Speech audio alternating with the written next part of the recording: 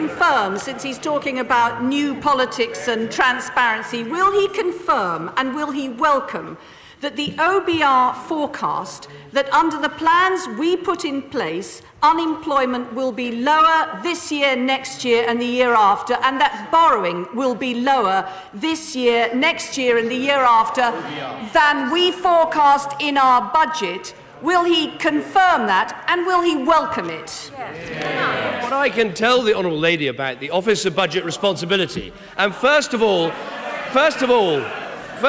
shouldn't she welcome the fact that these things are now independently determined rather than fiddled in the Treasury? What the Office of Budget Responsibility shows is that the structural deficit is going to be £12 billion higher, and the growth forecasts that the Chancellor of the Exchequer produced at the time of the budget were a complete fiction. Harriet, Harman. I can answer his question, although, to be fair, he's supposed to be answering mine.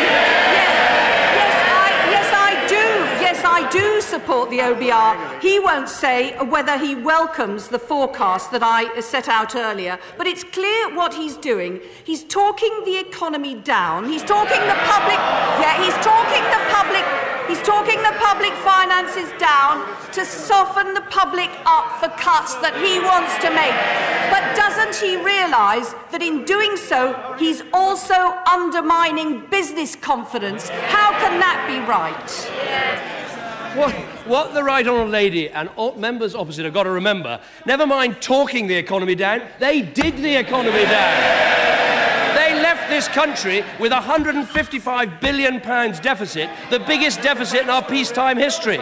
They're the ones who let the banks go rip, who told us they'd abolish boom and bust, gave us the biggest boom and the biggest bust. They were the ones who told us we were going to lead the world out of recession. Our recession was longer and deeper than others. They haven't told us one single penny of the £50 billion that they were going to cut. Not one penny. And do you know where they ought to start? Why not start with an apology? Harriet, Harman.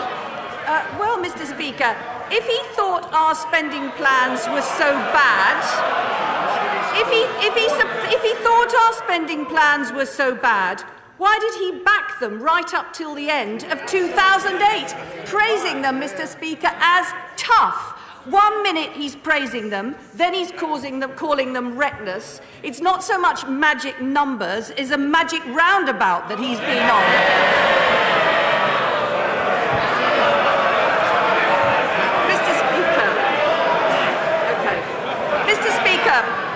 Mr. Speaker, we all agree that the deficit needs to come down. But will he promise that in the budget next week he won't hit the poorest and he won't throw people out of work? Does he agree with us that unemployment is never a price worth paying? Well, Mr. Speaker, the figures were wrong and the jokes weren't much good either.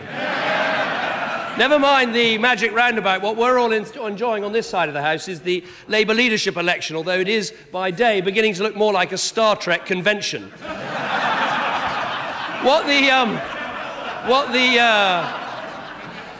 Beam me up. What the Honourable Lady has got to answer is, before the election, they set out £50 billion of cuts, but not a single penny aligned to a single programme.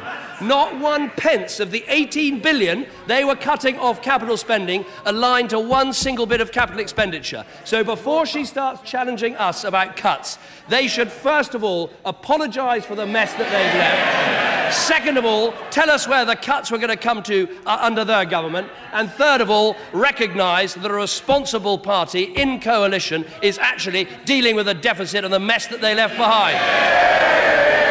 Sir Alan Hazelhurst.